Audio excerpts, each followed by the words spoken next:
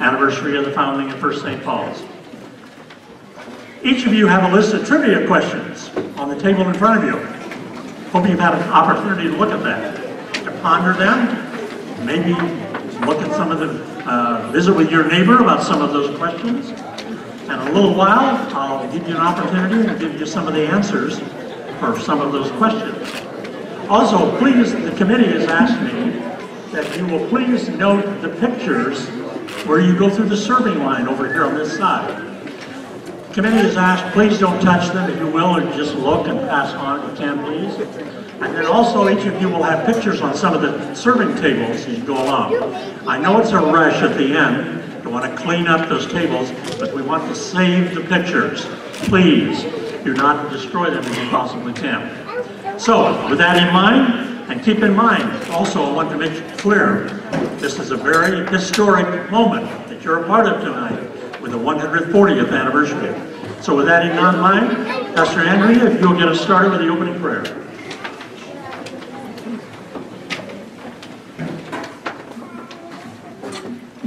Let us pray.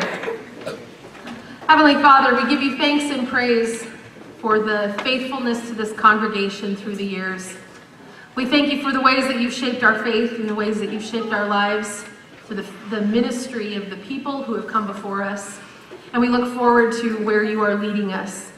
Tonight, as we share this meal, God, we thank you for the food that we are about to eat. We pray that you bless it to our bodies and remind us that you alone are the bread of life.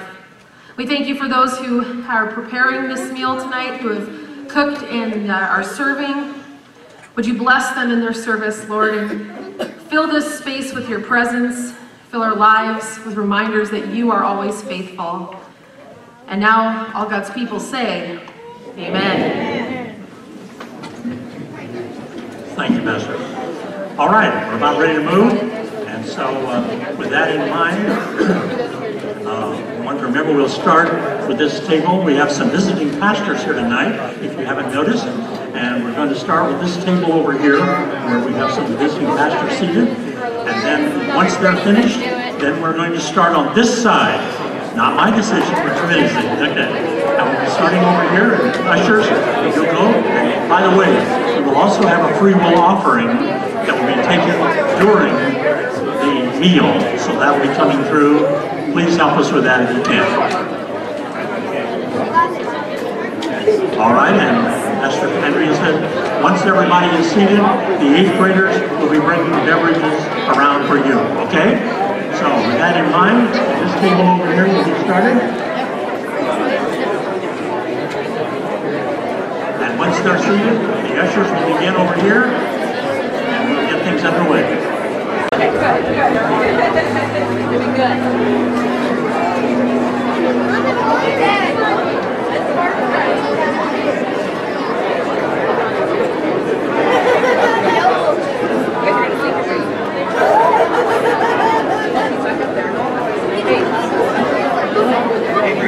All right, if I can have your attention now, please.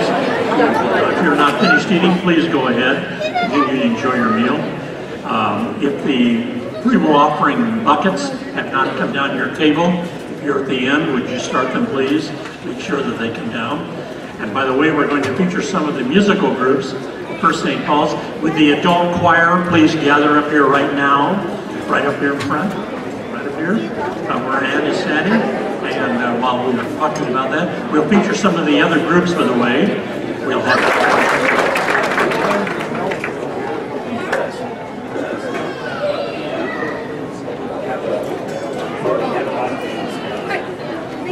All right, I have been asked to tell everybody that in a few minutes, passing the plate is going to mean something entirely different in this room. That's because the 8th graders are going to be collecting the dirty dishes, and you're going to need to pass the plate. Now, you can get more water and coffee if you want to, but I also am fully aware that this coming November 11th is going to be a celebration in our country. But I like you guys like that kid's song that was there? Praise the Lord, praise the Lord. I praise the Lord for people who have volunteered to be a part of the military service and have agreed to try to protect us and our freedom. What do you guys think?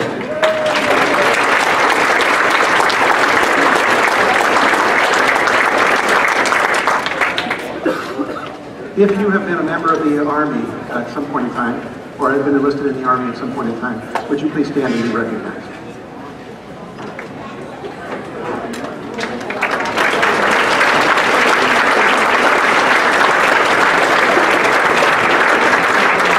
If you have been a part of the Navy, would you please stand and be recognized?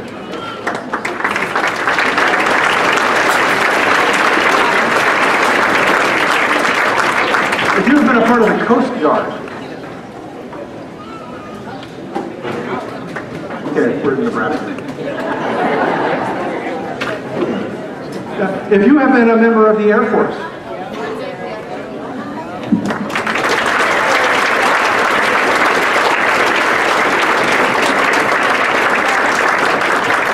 if you have been a part of the Marines,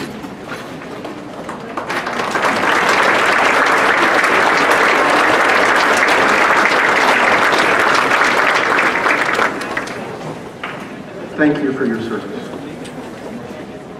Oh, and National Guard. Guardsmen?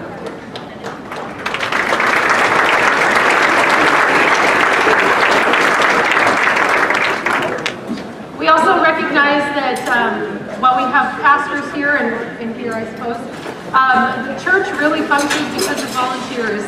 That is what makes the church. So first of all, we want to thank our council and those who prepared and served the meal tonight. Can we give a big round of applause for Emma Myers who made the meat? But we have an excellent council and it's fantastic leadership here in our council. So we thank you, council members, for that. If you serve in children's or youth ministries, nursery, preschool, anything that serves kids 18 and under, would you stand, please? You've been involved in kids ministries or youth ministries, please. And if you're a youth who's involved in serving kids ministry, you can stand here. If you help out with ushering or communion or anything that happens on Sunday mornings, ushering, communion, greeting, welcoming people, coffee fellowship, would you stand, please?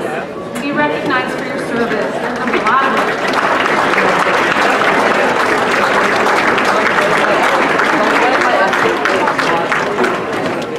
We have a lot of committee members here that serve on committees. There's lots of different committees that happen throughout the week. So if you are a committee member, would you please stand and be recognized for your service?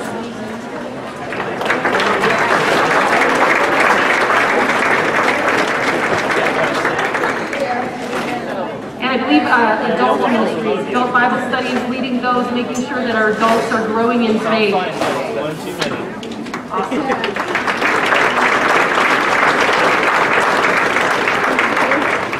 I'm sure we missed something, but just thank you so much to all of you volunteers who make ministry happen day in and day out in a lot of ways, and help Pastor Joel and myself and Chad and our office staff keep things rolling through the week. Thank you so much. Oh, music! We didn't recognize musicians. If you are a musician, contemporary, traditional, bells, choirs, kids choirs, if you make a joyful noise, pianists, instrumentalists, you make a joyful noise to the Lord. We thank you all for your service and the way you serve the church. Thanks so much for all you do.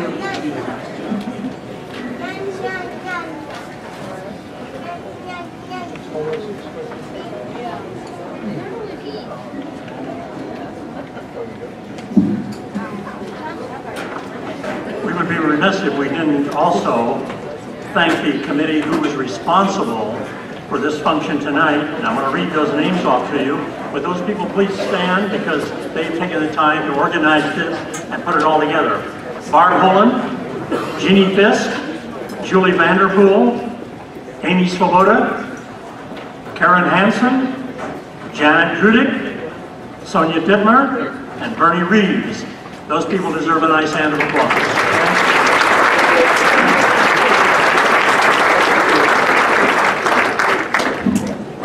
We certainly thank you for the work that you've done on that, without a doubt.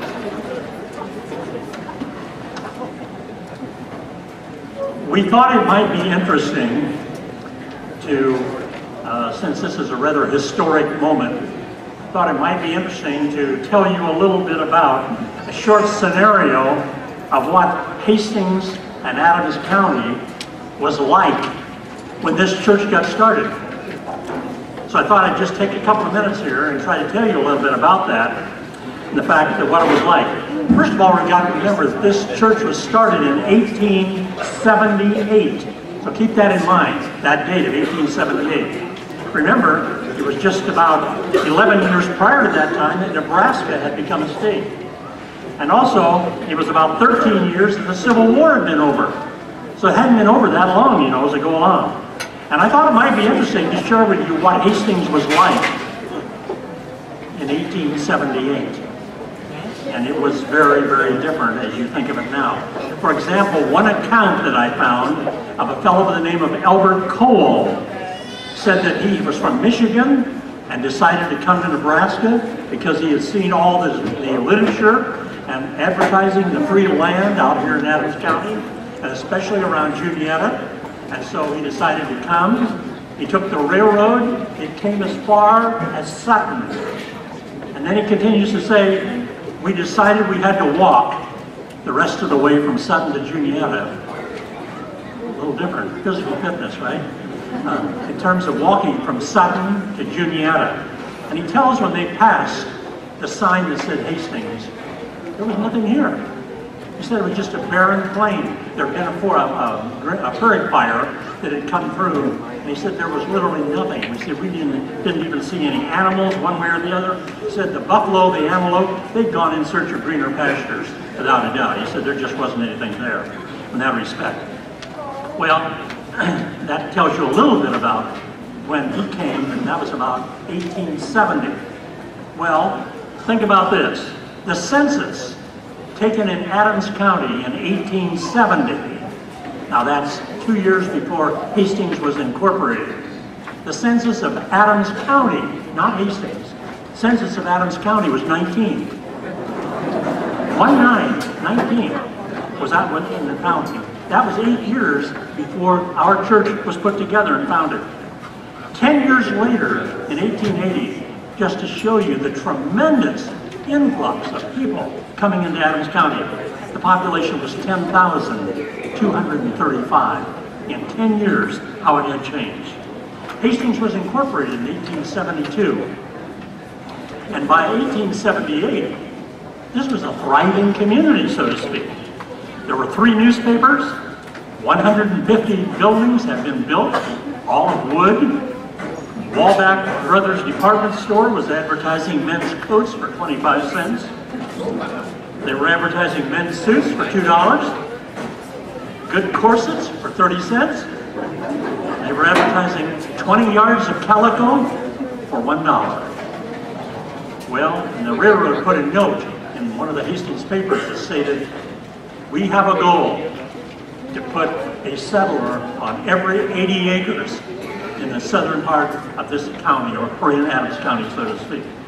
Well, what about Hastings? Back when the church was founded? Well, the northern boundary was High Street or was 7th Street, as we know it. There wasn't anything on the north side until a little later. But when our church was founded, 7th Street was the northern boundary. Burlington was the western boundary. You had, on South Street was the southern boundary, and St. Joe was the eastern boundary. To give you some idea of Hastings and the compactness of that time, in respect to what it was. Well, yes. And in September of 1878, the county seat was moved from Juniata to Hastings. And that's a whole story in itself, really. Well, the first religious service held in Hastings was conducted in a saloon. There weren't any church buildings. The first service was put together, but the people had a strong faith. They really did. The Germans were the largest ethnic group in Adams County at that time. There were others, of course, but the Germans were the large ethnic group. And the church meant a great deal to those people. It meant a tremendous amount to them as we go along. Well, First St. Paul's was founded by a man by the name of Henry Siegmund. This answers some of the questions on your little book there. Henry Sigmund was he was the founder of the church. He was a very wealthy person. When he died in 1925, his estate was worth $1 million. Now, that would be worth today about $14,250,000. So that gives you an idea. He had been a director of several banks around the area. He was a pastor. He had been educated at the seminary in Appleton, Wisconsin, and he was determined to start churches. And so he had started he started First St. Paul's in 1878. He started Zion Lutheran on the south side. He started a church in Glenville, and he had started several others in Blue Hill, Tamil, Donovan, Grand Island. He was a mover in terms of beginning churches, Lutheran churches. Well, the German-speaking, and these were all German-speaking congregations. And of course, they were the ones they met in a small frame building on 5th and Burlington. It was just a small frame building was there. And the church grew steadily as we go along. Then there was a Reverend Paul Berger that went along, and I'll move over this quickly. I don't want to bore you with some of the details and stuff, but some of the outstanding details that go along with it. Reverend Ludwig Frank came to the church in 1908, and during his pastorate, the church became debt-free. That was his goal. Make sure the church was debt-free with that type of thing. There was a J.W. Carperstein came in February of 1913, and he thought we needed to have a much larger and a beautiful church, and so a new church was established at that time. It was built for $12,000, which was really quite a substantial amount at that time. But $12,000 was immediately pledged. There was no going around looking for money. It was immediately pledged just that quickly. Okay? And then under the pastorate, we had a Frederick Motzkus, I think it is. The new church building was finally finished then at a cost, I think it was of $16,000. It was dedicated in 1916. But they had to be so careful. First World War was underway. There was a lot of anti-German sentiment, and there were a lot of German-speaking congregations, which caused some real problems without a doubt. And so, yes, I think it was in 1918, there was enough pressure that finally on Sunday evenings, they had services in English. But those were the first ones because there was so much anti-German sentiment. Then finally there was a Julia Huber who came in 1919. He stayed for 7 years. Some improvements were made to the church and the parsonage. Then a Dr. Frederick Schultz came to the congregation in 1926. The membership of the church then was 330 confirmants and 450 baptized members. But by 1946, now remember, the Second World War now was over. Membership was 450 with 825 baptized. Notice how it is growing. Some neighboring property was purchased, and a Sunday school was established and went along with that. And then, of course, Reverend Schultz then stayed for that period of time. He stayed until 1947. He stayed 21 years. It was a long time for a senior pastor to stay at one church. And then he retired from the ministry. Reverend Alvin Havacost then assumed the pastorate for the next 2 years, following Reverend Havacost. Reverend Paul DeFries was called during the year of 1950, and his family came and they began a 12-year ministry at First St. Paul's, and the church grew at a rapid pace under his leadership. And in 1915, the new parish education building was built and put on. And then in 1952, the second step was completed. The new parsonage was put up, and Pastor DeFries moved into the $39,000 home with the parsonages and this type of thing. Okay, then in 1950, by the way, that was also the year we had the first rally dinner, too. Going along that type of thing. In 1956, membership numbered 1,075 adults, 1,975 baptized souls.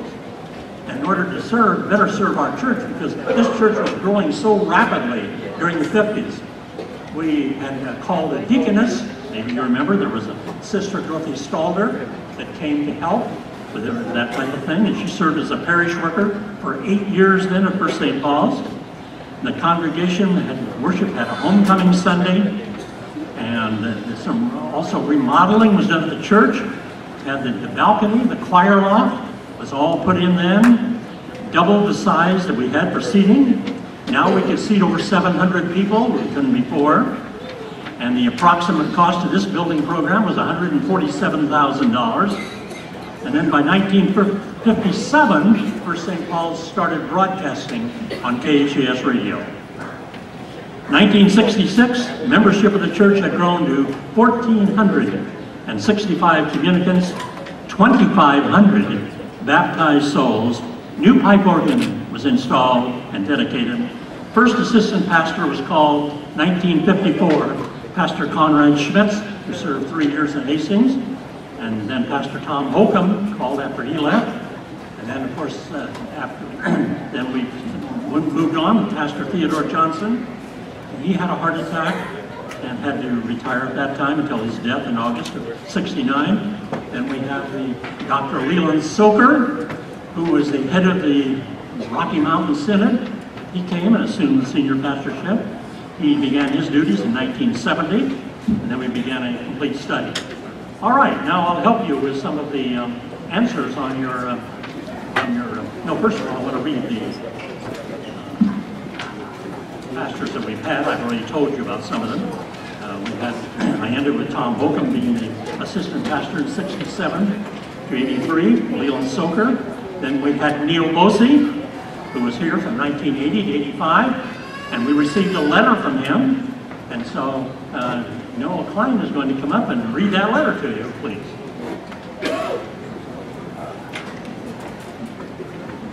Neil writes to us, the congregation of First St. Paul's. I write to congratulate you on your 140th anniversary of the congregation.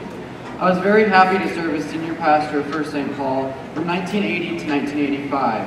We are blessed with an outstanding staff and many, many members devoted to doing what needed to be done in order to serve the needs of others, both in and out of the congregation. As mentioned, I feel blessed to have the opportunity of serving First St. Paul's and wish you the very best in the future. Sincerely, Pastor Neil Bosey. Okay, thank you, Neil. Noah. All right, then of course Neil Bosey, we had Robert Hansen, who was the assistant pastor then, and following him was Harold and Kathy Stromer, who were here from 86 to 2000, and we have a note from him also. He writes, Dear friends in Christ, Kathy and I have been in Arizona now for 9 years. We've missed not having the connections with our church friends in Hastings. He's been reading John McCain's book that was released shortly before his death called The Restless Wave, and in it he speaks of the power of accumulated memories.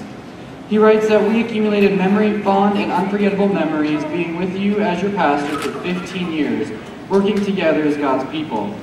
As you now come to this very special anniversary occasion, we thank God for this wonderful history of 140 years at First St. Paul's. Blessings on your celebration and strong future. Greetings and prayers to each of you. Cordially in Christ, Pastor Harold and Kathy Stromer. Thank you, Noah. Under Harold Stromer, we had the following pastors. We had Keith Brozek. You remember Keith, and he sent us a letter also. And I'll share some of that. His is a little bit longer, goes along with that. He says, congratulations for St. Paul's on your 140 years of ministry. It's hard to believe it's been over 30 plus years since I started as a pastor at First St. Paul's. Some of the memories that come to mind are the times I spent with a high school youth group, going on the youth room in the basement of the parsonage, going on those youth trips, going to Worlds of Fun, Oceans of Fun, trip to Branson to watch the pageant and so forth. Who can forget the lock-ins where we played hide and seek, where one person hid so well we didn't find them until morning. Many memories of the youth group. I remember working with the men on the parking lot in the back of the church. A lot of concrete poured that summer. And of course, who can forget the food? We said food for our Lenten dinners, pies at the ice cream socials, food for those Wednesday night gatherings. So many memories packed into a short time we spent at Hastings, yet forever engraved in our hearts. Sorry I cannot be with you on this night, but you're in our thoughts and prayers. First St. Paul's was my first call as an ordained minister, will remain my first love in church work. God's blessings. That was Keith Brosick, and then we followed with Remember Howard Franzine was the calling pastor during that time period. And we also had Kathleen Casper. You remember she was an assistant pastor? And we have a note from her that reads as follows. It says simply, "The saints of God belonging to the Church of Jesus Christ, greetings. I remember my time at First St. Paul's with the greatest of joy and gladness. You were the congregation I served as a pastoral intern from 95 and 96, and then as a pastor. You broke me in, so to speak. Thank you for doing that. Tonight, you're at the Adams County Fairgrounds for your 64th annual rally dinner. I remember the very first time I saw the fairgrounds. It was the Fair Fest of 95. I have been asked to bless the animals. I'd never done anything like that. Couldn't wait to do it. You are also celebrating your 140th anniversary. So great. You faithfully served our wonderful God and Jesus, his Son. You had your share of challenges, but those have been few compared to the many years of tremendous blessings.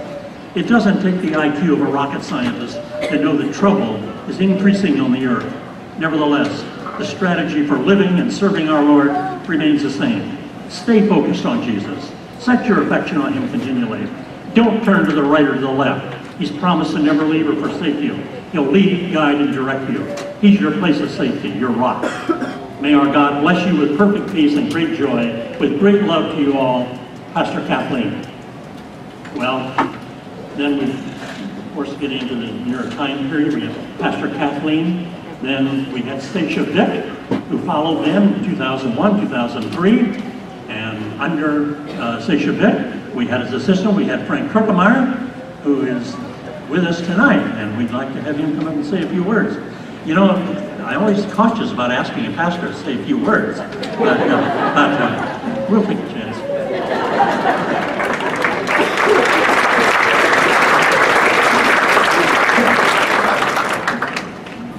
Well, thank you for such a warm welcome, and it's so encouraging to see so many familiar faces here tonight.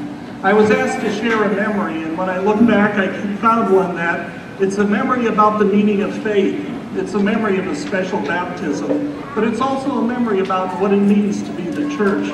For me, it was the realization when the scripture verses came alive for me.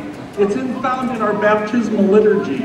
The words were, "When we were baptized into Christ, we were baptized into his death. We were buried therefore with him by baptism into death, so that as Christ was raised from the dead by the glory of the Father, we too might live a new life. For if we have been united with him in a death like his, we shall certainly be united with him in a resurrection like his." Well, it was over 13 years ago, just before I received a call to another congregation. It was in the middle of the night, about midnight, when I received a phone call. Could I come to the hospital right away? A little boy had been born, but he was having difficulty. Would I come and baptize him? Well, I raced to the hospital to find 4 nurses working with the tiny infant. The worried parents informed me that the child was to be flown to a children's hospital in Omaha very soon to diagnose his condition. Just in case, would I baptize him? We gathered around the incubator, and the little infant was given the name Gabriel in his baptism. As I left the hospital that evening, I remember seeing the helicopter light flight him away that evening.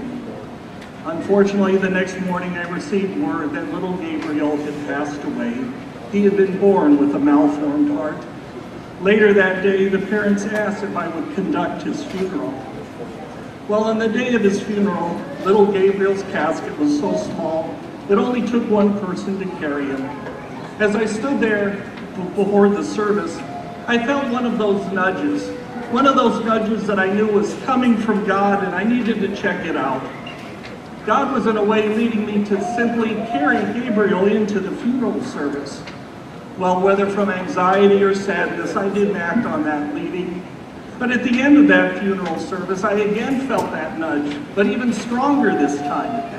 So I simply asked the funeral director to place little Gabriel in his casket in my arms, and I carried him out to the hearse. We drove to the cemetery, and I carried little Gabriel to his final resting place. I knew that was the right thing to do. It was not until several weeks later that I came to a spiritual realization that in a way sent shivers up my spine. You see, I realized little Gabriel was the first person that I had actually baptized, carried to baptism, and then carried to his grave. But that also meant that he had the hope of the resurrection too. This gave me hope and comfort.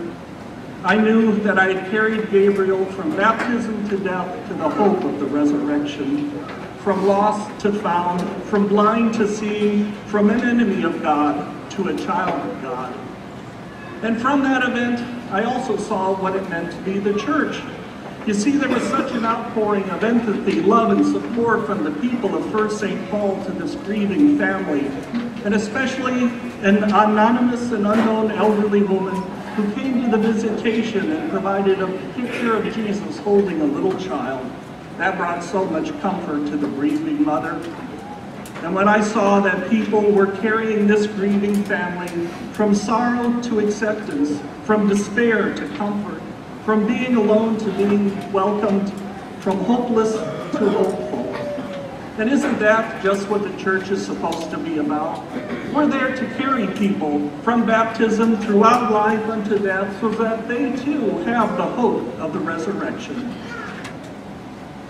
In this life, we are to carry people from shame to acceptance, from guilt to forgiveness. We're to carry people from lost to found, from enemies of God to children of God. We are to carry people from sorrow to acceptance, from alone to being welcomed, from hopeless to hopeful. We're called to carry people from their baptism unto death so that they too have the hope of the resurrection. So as you celebrate your 140th, be thankful that this church has been and continues to carry people from that baptism unto death to the hope of the resurrection. That you are out there giving people hopeless to hopeful, from lost to found. And thank you for the opportunity that I too could be a part of that journey as your pastor, and how you carried me with grace and acceptance as well. God's blessing as you continue your ministry to carry others. Thank you.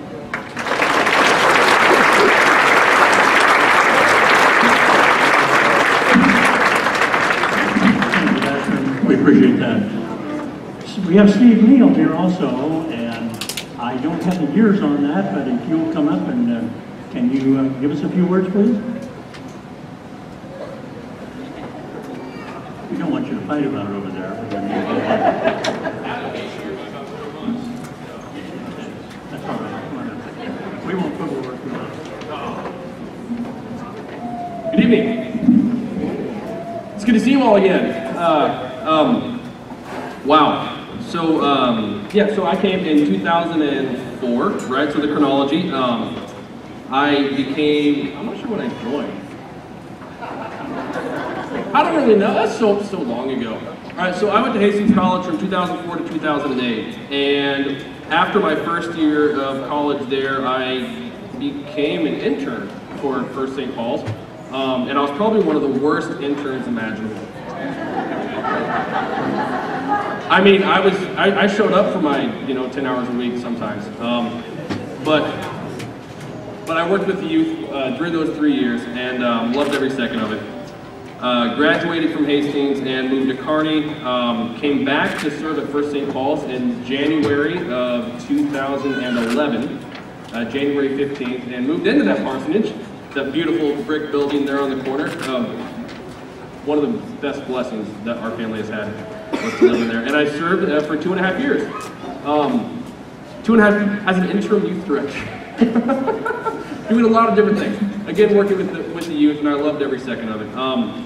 There's a lot of different stories I could share about that time, but I think, really briefly, I want to share how formative, looking down, how formative it was for me to find a bit of a preaching voice while I was with you all, to pull back the curtain, kind of like a Wizard of Oz curtain, and see kind of what goes on behind the scenes of how a church works, of how a church runs, of how it operates, to be a part of a staff, to serve people that are committed to our Lord and Savior, to learn how to teach people about Jesus. Those of you that don't know, probably most of you, I'm now an ordained pastor. I serve St. Mark's Lutheran Church in St. Paul, Nebraska, so just half an hour north of Grand Island. But that sort of formation that I had of how to do spiritual leadership, how to do pastoral care, came serving you fine people here at First St. Paul's. It set a foundation. I had a wonderful teacher, somebody that says, hey, you know, you are particularly you, and you have your own voice. That was one of the best gifts that Joel gave me while I was here, is that he let me preach, and he didn't read my sermons beforehand. Maybe sometimes he should have.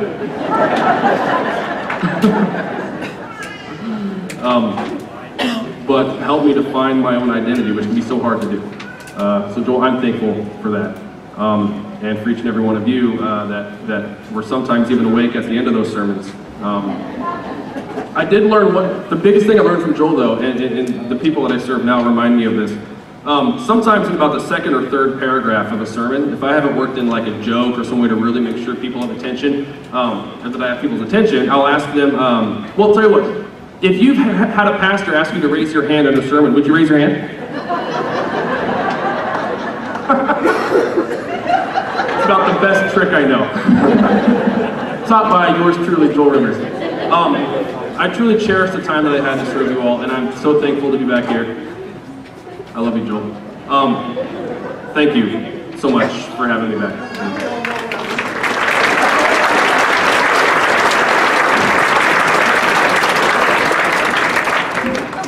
And then we had Pastor Joel, who came and was serving as our pastor. And then, of course, Adam White came. And we were sitting at the table over there, and Adam's first question to me was, how much time will you give me? Well, I kind of stuttered and said, I've only got 14 pages prepared, and so I think we'll cut that in half.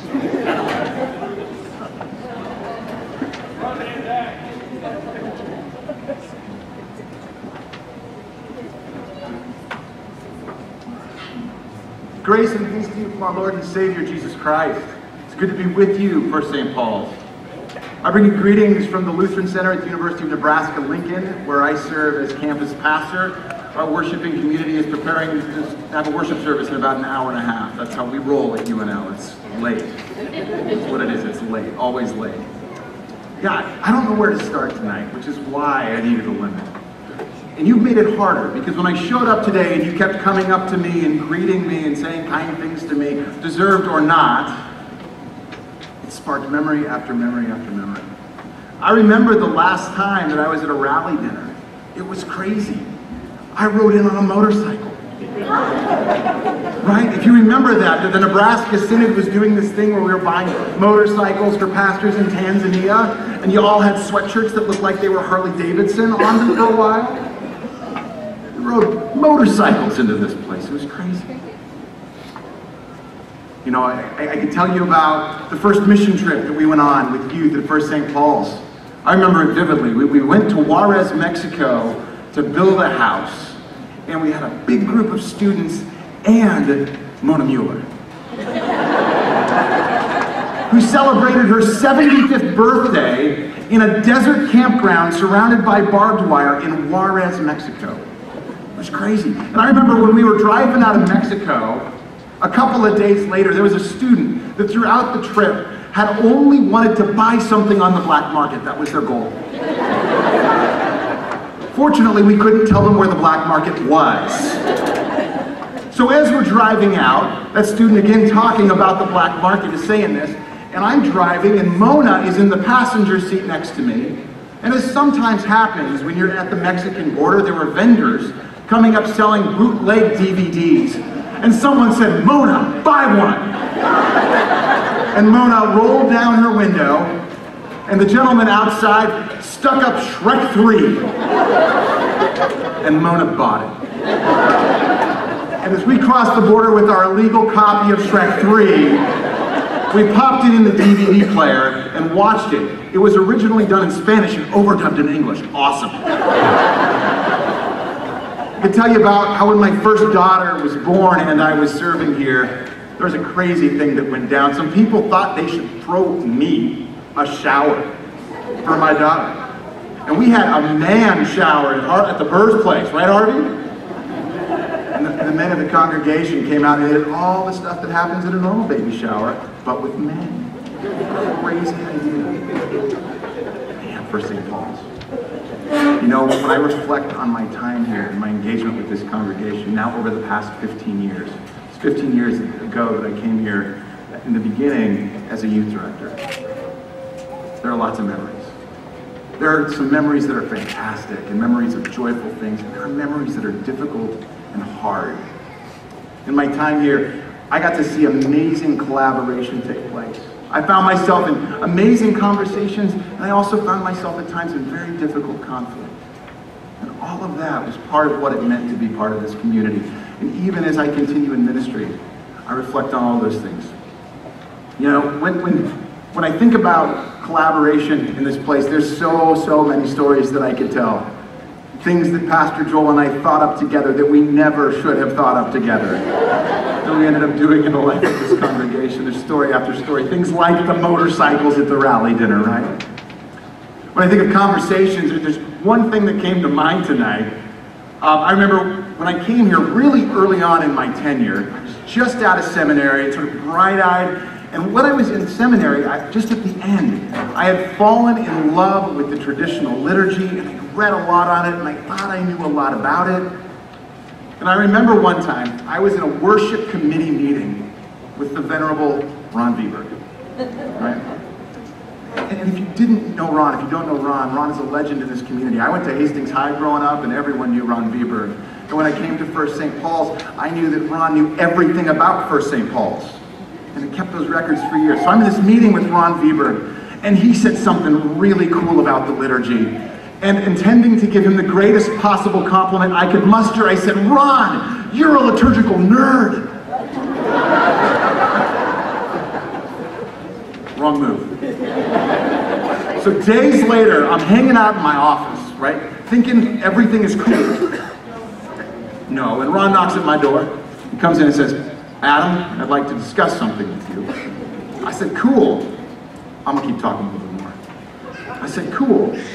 And Ron comes in and he's got a Webster's dictionary. And he says, "You know, you called me a liturgical nerd." And a nerd, he reads it to me, I don't remember what it said, but it wasn't very flattering the way that Webster's put it. So I said, "Ron, that's not what I meant. I mean that is a really big compliment, like you know this stuff and you care about this stuff and you're passionate about this stuff. I meant that as a really affirming thing." And Ron just looks at me deadpan and says, "That's not what Webster says." In those conversations about seemingly small things, I learned to listen better. And I learned that I wasn't the expert that I thought I was. And those small conversations that you shared with me, they shaped me. And I hope have made me into a better pastor. When I think about difficult conversations and conflict, it's a more recent memory that comes to mind, and one that is truly difficult for me. One that comes out of my work as a campus pastor. Just a handful of years ago, Evan Hine died unexpectedly, a member of this congregation when he was a student at the University of Nebraska-Lincoln. I'd known Evan. I'd taught Evan's confirmation classes, and Evan had been engaged in the campus ministry that I served. It was hard for a lot of reasons. One was, in truth, there were still difficult feelings and open wounds from First St. Paul's leaving the evangelical Lutheran Church in America. In me, and I think in others. And when Evan passed away, I was at the hospital. And after we had spent time with Evan's body, with the family, Evan's dad came to me and he said, "We want you to do the funeral with Pastor Joel at First St. Paul's. Can you do that?" And I looked at Evan's dad and I said, "I don't know. I don't know if that can happen for a number of reasons. Some of those reasons were my own." I called Joel that night. I told him the conversation that we had. And Joel wanted to create an openness that we might do that funeral together at First St. Paul's. And I talked to my bishop, Bishop Brian Moss, the next day. And he felt that it was appropriate for us to do that together. And I have to tell you, it was hard for me to come back. It was hard for me to step into that pulpit again. And it was hard to mourn Evan together. It was a terrible, difficult moment. but it was a powerful moment.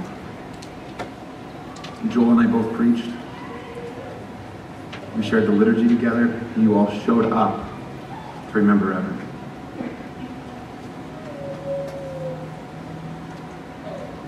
In collaboration, in conversation, in conflict, y'all taught me what it means to be a pastor through all of those things. The truth is, being in ministry is entering in to joys, to dialogues, and to the suffering of others.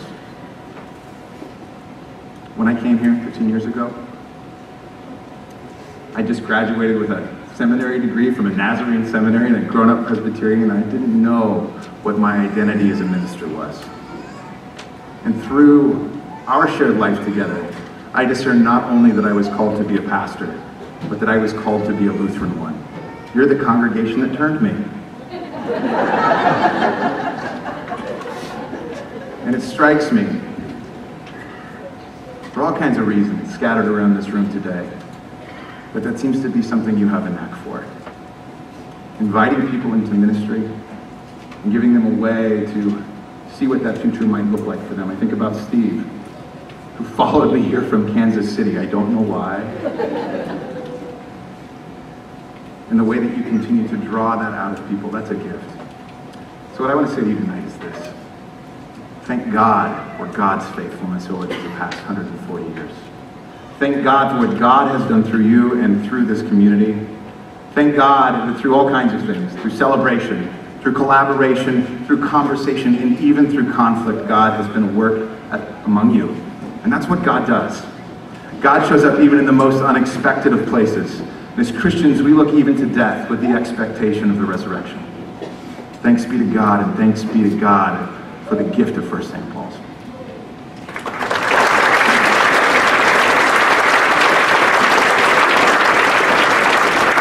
Thank you, Adam. We had Paul Koenig as an intern, and of course then we had Joel that had come earlier.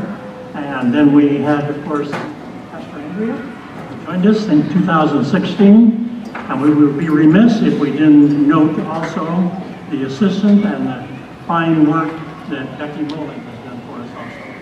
We appreciate it. Now,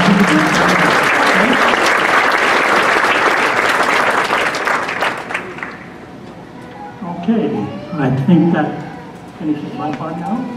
And so Noah Klein is going to come up and talk a little bit. And, oh, that's right. You wanted the answers to the questions, didn't you?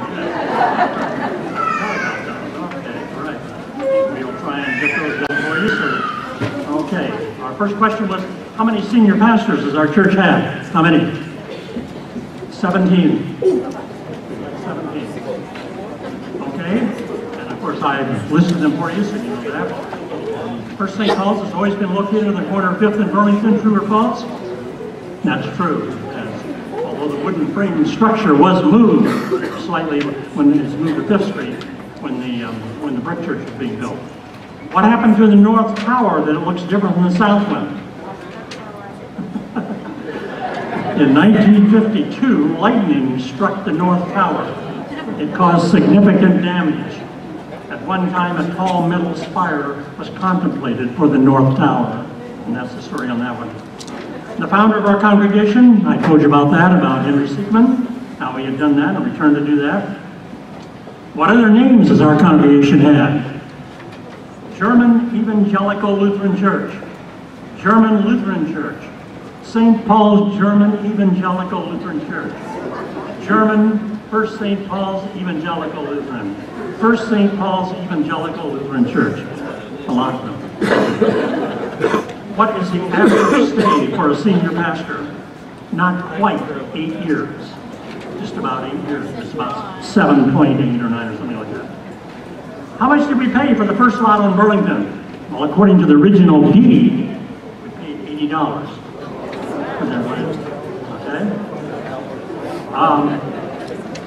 Many of you should be able to get number 9. We used to have a summer service elsewhere. Where? Right, exactly, Chautauqua Park. What's the largest number of children enrolled in Sunday school? Well, we had a tremendous boom, of course, in the 50s, into the 60s. There were, in fact, in 1956, we had to go to 2 sessions of Sunday school because we just didn't have room for them. There were just too many. We had one at 9:20, we had one at 10:10, and then in 1965, we had a count of 799 children enrolled in Sunday school. Okay? Noah?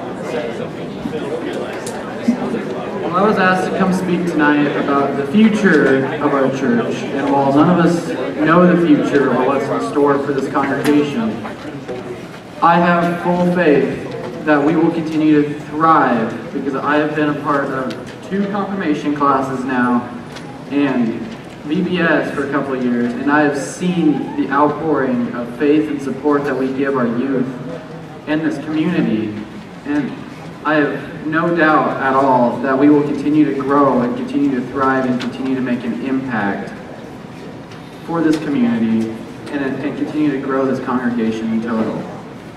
I don't know if any of you know this, but last year, this past summer in VBS, we had reached a high of, I think it was 201? I think it was 201 kids show up throughout the week, and that just proves that we are not a dying congregation and that we will continue to thrive and continue to grow, and there's no doubt about that. So with that, I will turn it over to Pastor Andrea, who has a few things to say about what is coming up.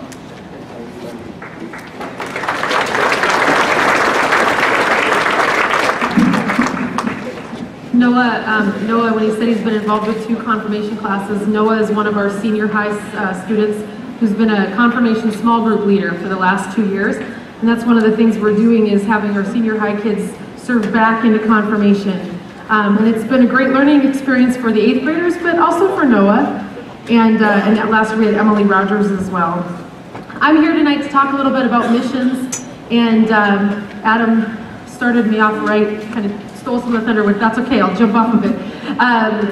As you know, we've had a couple really fantastic years of mission. 2 years ago, Wendy Schaefer told me when I got here, go big or go home, and so we went to Jamaica, and we went big. We're not going home. Last year, I thought it was a stretch if we would get 40 kids to go on mission, and we took 63 junior and senior high kids on mission from this church last year.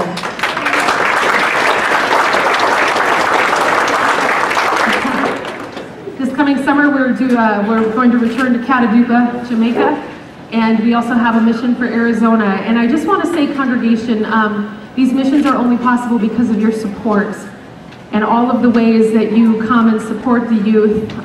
We talked about this the other day in the office. Y'all raised the money for the van in 2 Sundays. Thank you so much. The kids aren't the future, they are the church. Thank you for everything you do to make sure our children and our youth are growing in faith right now so that they can withstand that faith and carry that faith forward. So thank you for that. We've got a lot of great things going on with youth, but I also wanted to talk about some other things that God is doing. Adam mentioned Stephen Neal and himself, how this congregation has for years raised up the next generation of leaders, or the next era. And you all know that Chad has stepped into seminary, but we have another seminarian about to get rolling as well. And that is a tremendous gift that we give to the church, not just this one, but the church universal. And my prayer is that somewhere in this room tonight, there might be a young person who is feeling that call because of what you do and how you live out your faith and how you equip us, myself, Pastor Joel, and Chad, to live out our faith as well and share it with you. Pray big. Pray big over the kids and the youth of this congregation, because God has not failed this church, and He will not start now. And so I want to thank you for I live in the parsonage too! Thanks for the bathroom.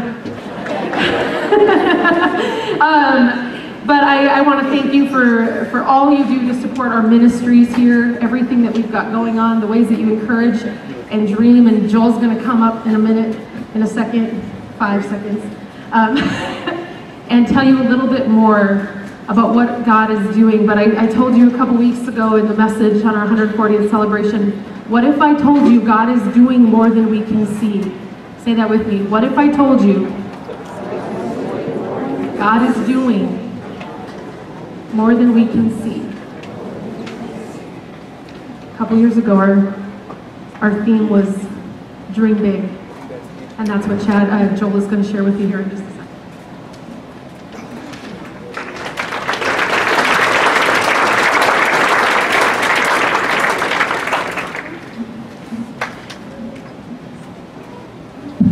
Before I get into that part, I just want you guys to realize that if you take the number 140 and divide it by 2, how much is that? If you take the number 70 and divide it by 2, how much is that? 2 weeks ago, we had one of our staff members that celebrated 35 years of service at the church. Dee Comacher, would you come forward, please?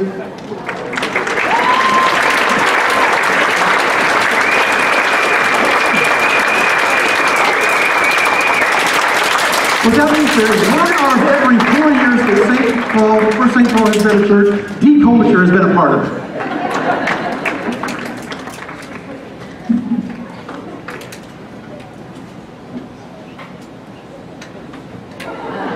We want this to be a big thank you.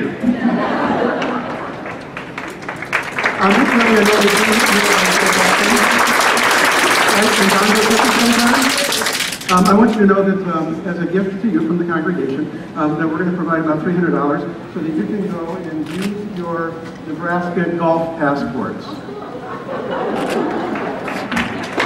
Incidentally, those aren't the real passports. You can't buy them online for another 2 weeks, and that's not a real check because we didn't want her to find out about it until we did this. But they're coming.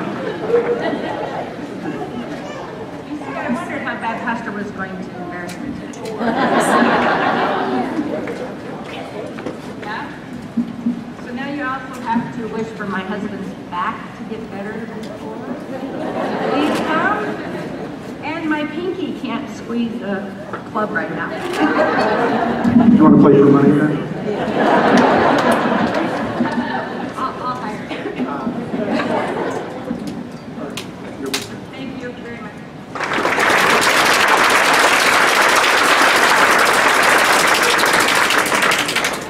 Let me just say that over the course of the time that I've been here at First St. Paul's, I've had a wonderful opportunity to work with some wonderful, wonderful, wonderful people on staff. And I guess I just want you guys to know, Stephen, thank you for your words. Appreciate it.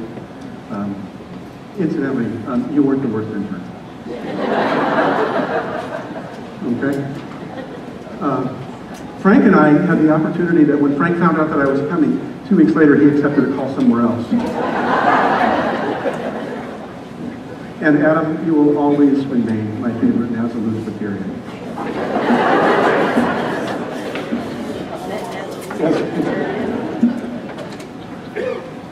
I want you guys to sing with me for a second. My guess is that it's a song you know. And it goes like this. Jesus loves the little children, all the children of the world. Red and yellow, black and white, they are precious in His sight. Jesus loves the little children of the world. That actually becomes relevant for us because in the midst of us talking about all of the things that First St. Paul has done and all of the things that First St. Paul has been, I also want you to know what First St. Paul is thinking about. We talked a little bit about people who are going to seminary, some of the individuals who are going to be doing that. We've talked a little bit about some of the mission trips and things that were going on. I don't know if you guys know that ever since I got here 13 years ago, I have been interested in thinking about whether or not it would be possible for us to be able to do a ministry with people who are Hispanic. And when Kim and I first moved here, what we noticed is that when we got stuff from the school district, that it didn't come just in English. I want you to know that over the last number of years, what we figured out is that 30% of the kids who go to Hastings public schools, when they go home, they don't speak English. Did you guys know that? It's actually a full 22% of them that speak Spanish. And the reason that I was interested in that is because it's 140 years, and we've been doing ministry for well, we're not doing anything to reach that population right now, because back in 1878, we were a bunch of German white people. But that's not what Hastings is anymore. And the problem is that I'm not really good at, I mean, I can order tacos. Burritos, fajitas is about my limit, you know. I mean, the problem is finding a leader.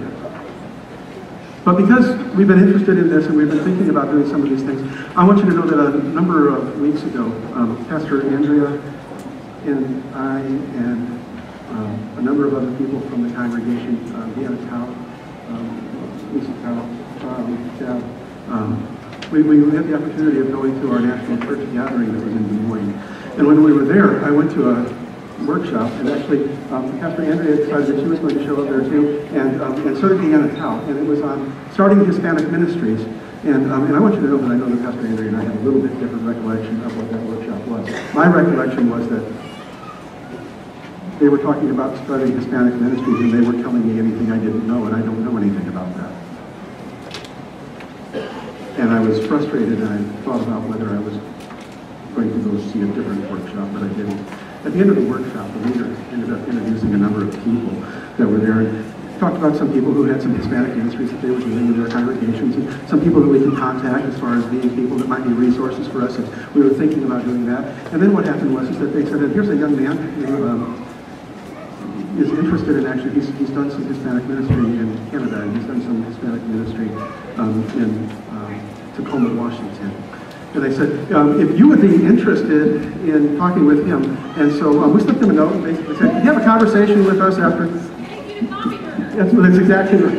And so that conversation went well, so we took him out to dinner. We went to Zombie Burger because apparently Pastor Andrea knows about zombie burgers.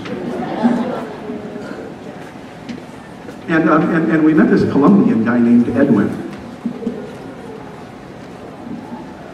And he started telling us about how he had done some of these other ministries and how he was interested in starting one up in the United States again, but that he was on his way back to Colombia as soon as the conference was over and wasn't sure what the future held for him, but he was an ordained Lutheran pastor. And we started asking him whether he would be interested in doing some bivocational work and whether or not he'd be interested in being a tent maker. I don't know if any of you guys know what that means, but it means that he would work part-time at the church and he would work part-time in the community. And he wanted to know if we were interested in exploring things with him. And I told him that we were good. The only thing we didn't have was the money. But we kind of continued the conversation with what was happening. And as we continued to talk with him, we ended up saying things like, I understand that everybody who is Hispanic isn't the same. Some of them come from Mexico, and some of them come from Puerto Rico, and some of them come from Colombia. And I said, you're Colombian. And I said, I think most of the people who are in our community are Mexican. And he said, that's okay. When I was in Tacoma, I learned the accent.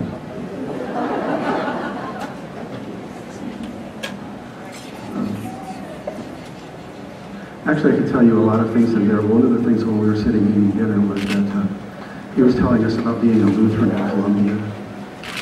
And he said that he comes from Bogota. And Bogota is a city of 9 million people.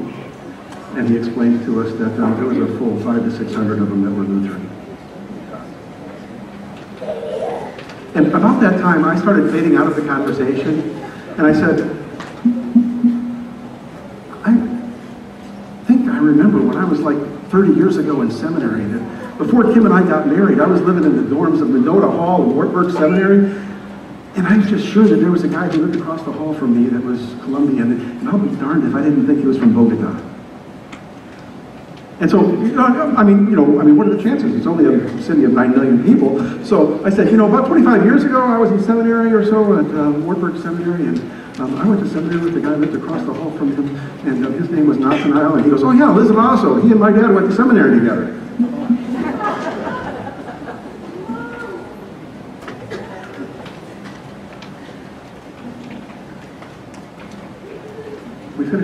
conversation with him. I walked him back towards his hotel, so that and we're about 2 blocks from his hotel, 2 blocks from the one I was staying, where we were staying in. And I said, you know, I want to continue conversation with you, but can we pray together? And we prayed together in the middle of the street, in the middle of Des Moines. And I started turning around, and he said, I'd love to start ministry with you guys. Exactly where in the United States are you? Because we'd forgotten to tell him that we were from Nebraska. I have no idea where this is going. What I want you to know is that Edwin Mendovelso is watching our worship services right now on Facebook Live every week. And we're in conversation. I have talked with the church council about whether or not starting a Hispanic ministry could be possible. I've talked with the foundation about whether or not there might be some seed money that would be able to come forward. How many of you guys think that we should try to reach 22% of the kids that are in Hastings?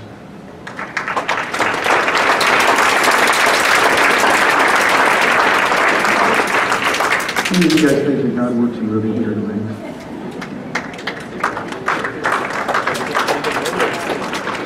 I want you to know that if you had been sitting over here at the pastor's table, we had a conversation that was going on about how many different interim ministries there are and everything like that. I want you to know that right now you've got me as a pastor, you've got Pastor Andre as a pastor, you've got Chad studying to be a pastor, you've got another person who is going to be entering seminary that's going to be becoming a pastor, and we've got a guy from Columbia that wants to come and be a pastor, and we might have too many pastors.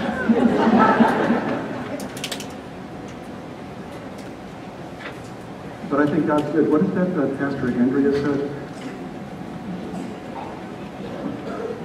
God is doing more than we can see. Or another way of saying some of that stuff is that when Pastor Andrea preached at the service that we had for 140 years, she talked about rear view windows and windshield. Well, how many of you guys think that it's good that we've done a little rehearsing of our history here tonight?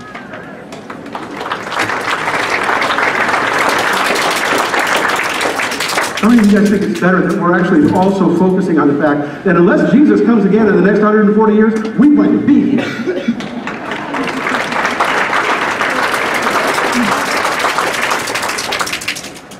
There's still a lot of things to work out with that story with that. There's funding for us, we'll have to find a place to live. You'd have to get a visa in order to be able to get there, and it's all real complicated. But I want you guys to know that when we're talking about what First St. Paul's is, we're not talking about what we were. We're talking about what we're going to be. Because God's doing more than what we know. And quite frankly, sometimes that's really awesome and a little bit scary. Anyway, I think that I was asked to end this. We're talking about faithfulness and doing the whole thing with the Apostles' Creed. If you don't remember it, that's why I brought mine up. It's for you. I believe in God the Father Almighty, creator of heaven and earth. I believe in Jesus Christ, God's only Son, our Lord, who was conceived by the Holy Spirit, born of the Virgin Mary, suffered under Pontius Pilate, was crucified, died, and was buried. He descended to the dead. On the third day he rose again. He ascended to heaven. He is seated at the right hand of the Father. He will come and judge the living and the dead. I believe in the Holy Spirit, the Holy Catholic Church, the communion of saints, the forgiveness of sins, the resurrection of the body, and the life everlasting. Amen. Let us pray. Almighty God, we give you thanks this day for all those people who have gone before us, the great cloud of witnesses from this congregation and others. And we ask this day that you would inspire us to become a part of that great cloud of witnesses for those who come afterward. For 140 years. However long you need us, we're there. In Jesus' name, amen.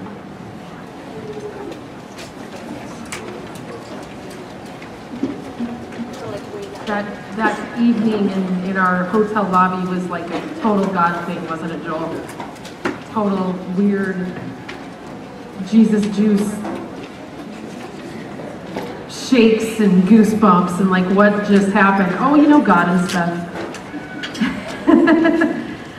I just have a few announcements. First of all, before you leave tonight, take a moment to help kind of stack up or pick up the chairs and place them on the tables. You can help clear off. We've got a great, thank all the people that served and planned.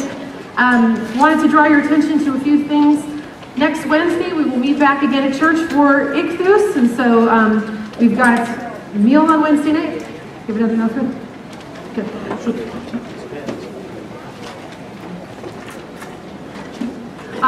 So we've got Ichthus next week. We want to let you know that we have some new studies starting in January. There's a young men's study that's taking up. They're going to start Fight by Craig Rochelle in January. We've got an Ephesians study starting in January. The women's study continues in January. We've got lots of opportunities, adults, to learn confirmation, and kids ministry stuff will be back at church next Wednesday. On your little flyer here, which you may or may not have anymore, we want to invite you back to the Thanksgiving service in 2 weeks. How many of you came to the Thanksgiving service last year where we talked about stories of Thanksgiving? We've got 4 people who are going to be sharing about how God is good. So please plan to join us for Thanksgiving. And tell your friends, invite your friends. If you got asked to speak, invite people to come hear you. So that is on the 21st at 7. The week after that, we're starting, we'll be doing an Advent. We're studying Advent across the church this year in children's ministry with the children's worship service, with the Christmas, going into Christmas time. We've got the first Christmas stories of the birth of Christ. We'll be really digging into Advent. And then in January, we'll start, we'll revisit some of the stewardship things of body and mind and spirit and giving. And so that will happen. But we thought it would be a good thing because seminarians, they need your prayers. Don't they, Chad? Please pray for him. But we wanted to tell you our other seminarian or person who's applying for seminary is Raleigh White. And so,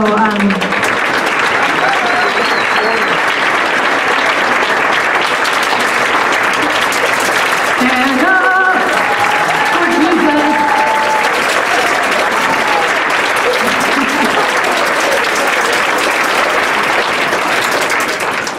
Y'all, when we say that Jesus changes everything, we have 2 gentlemen here that are indicators that Jesus changes everything.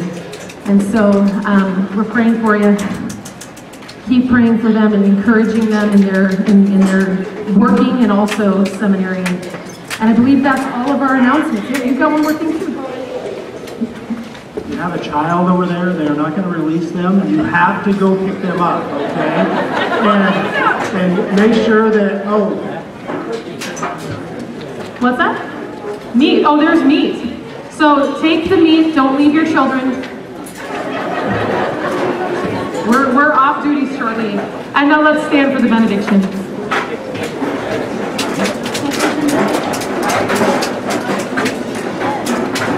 We end this evening with God's promises and God's hope and God's blessing over us. May the Lord bless you and keep you. May he make his face to shine upon you.